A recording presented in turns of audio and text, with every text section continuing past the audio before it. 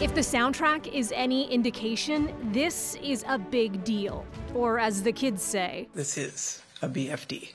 U.S. Energy Secretary Jennifer Granholm announcing Tuesday a fusion energy breakthrough by scientists at the Lawrence Livermore National Lab in California, who produced more energy during a fusion experiment than what was put into it, something called net energy gain.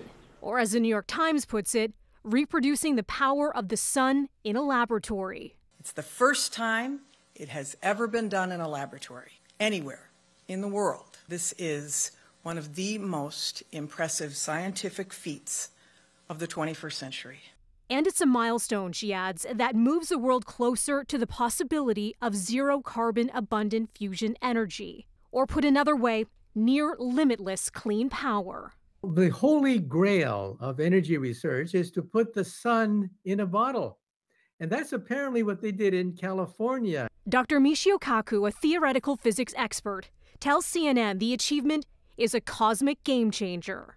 The fuel for a fusion reactor is seawater. Fusion is the energy of Mother Nature.